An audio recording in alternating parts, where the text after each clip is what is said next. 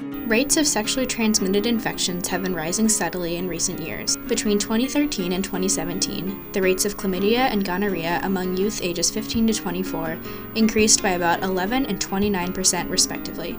The good news is that a relatively simple treatment can cure most patients of chlamydia and gonorrhea, but the bad news is that it's very easy to get reinfected if a partner remains untreated. Persistent and recurring infections can cause serious and long-term health problems, including chronic pain and infertility. Successfully treating any patient with an STI must include treating their infected partners. One important tool to fight the STI crisis is expedited partner therapy, or EPT, through which the clinician provides medication or a prescription of medication to the patient to give to their partner. That way, both partners have access to treatment, and the risk that either partner gets reinfected goes down substantially. In this way, EPT can also make a significant impact if one partner feels uncomfortable disclosing their sexual history to their doctor.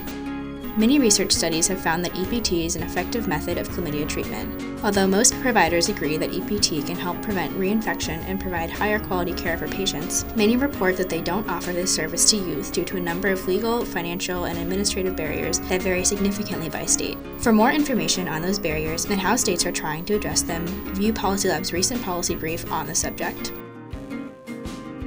A crisis at the scale of our STI crisis demands many different solutions. The evidence shows us that EPT is one promising tool in our toolbox that will help us ensure all youth can grow into healthy, successful adults.